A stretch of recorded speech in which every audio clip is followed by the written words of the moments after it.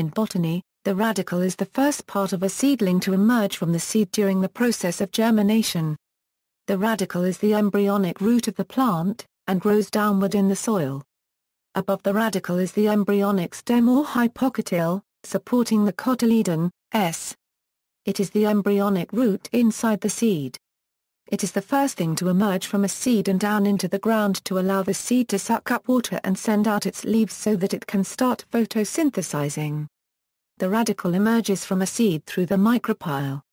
Radicles in seedlings are classified into two main types.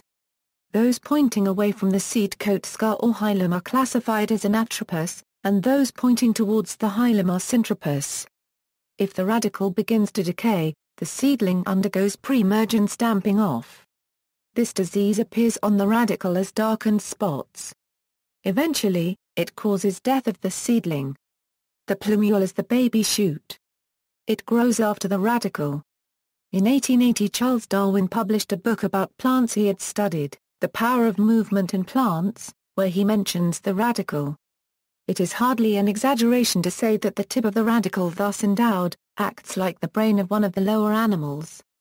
The brain being situated within the anterior end of the body, receiving impressions from the sense organs, and directing the several movements.